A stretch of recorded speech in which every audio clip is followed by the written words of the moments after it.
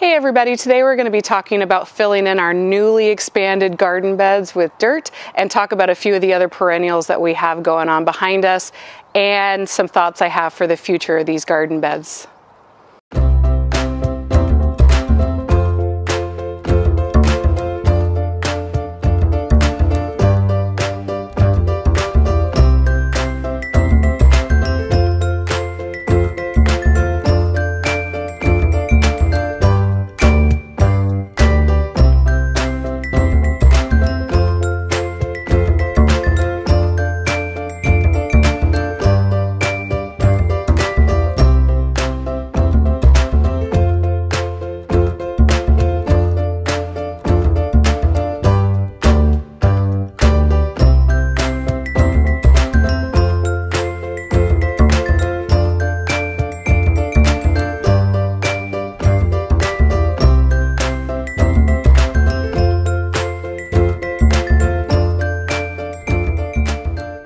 I thought I would talk a little bit about the perennials that are in the garden bed behind me. Most of them did come from my dad's garden, and I did plant them just last year. So this is a very young garden bed. Like I said, when we moved into this house, it was very much a blank slate. There was actually a birch tree that was behind me that was infected, and we took that out right away.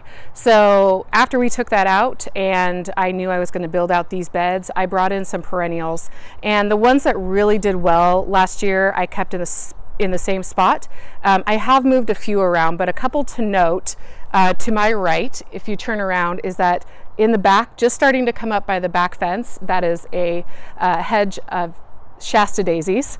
I almost missed that for a second. Some iris, and then over more to my right are a hedge of asters that are starting to come up, daylilies, and then I have a hedge of canna lilies that are under the ground there as well. So those all went in last year. They've done really, really well. I started putting some other perennials here, like a couple David Austin roses that are new to the spot, and they're fairly young, so I'll see how they do this year and decide if I want to keep them here or if I want to move them with my other roses as we go along.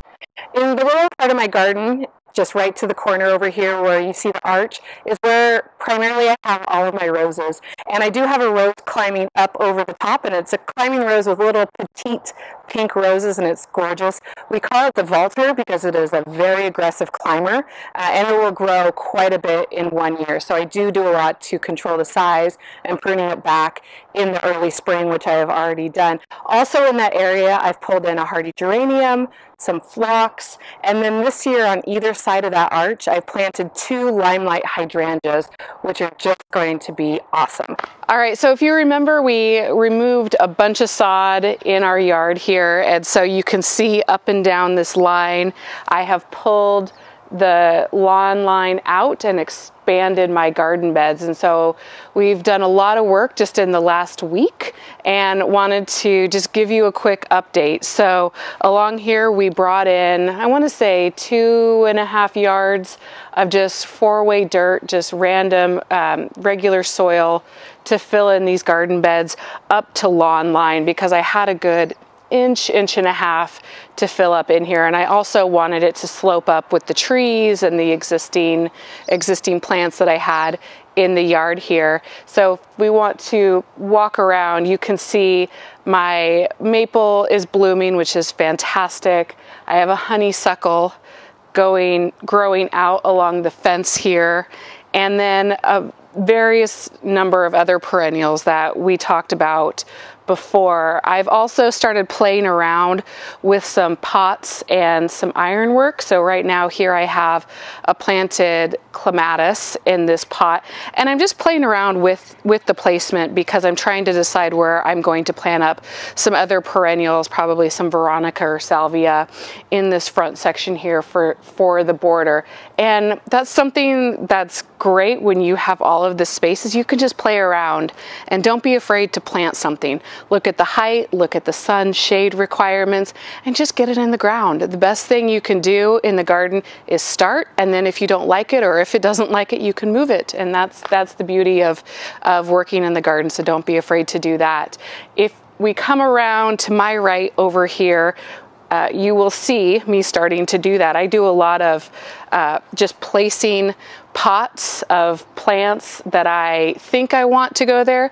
I put them there, I linger on it for a couple days, I look at it, and then I'll put it in the ground. So I think I'm going to do that today. I have some lupine and some giardia here that I'm going to plant in the ground, as well as a daisy that I'm still trying to figure out if that's going to go there or not. So keep following the channel and see how we expand these garden beds and what I ultimately put in the ground. You guys, I had to break in one more thing. Holy smokes. Earlier in this video, I showed you a preview of my climbing rose that comes over this arch, and just a week later, look how much it's filled in and look how just awesome it is. And just step back for a second and appreciate the beauty of spring. I love it. I can't wait. See you guys. If you like what you see here today, be sure to click the like and subscribe button. And if you want to be notified of new episodes, click the bell.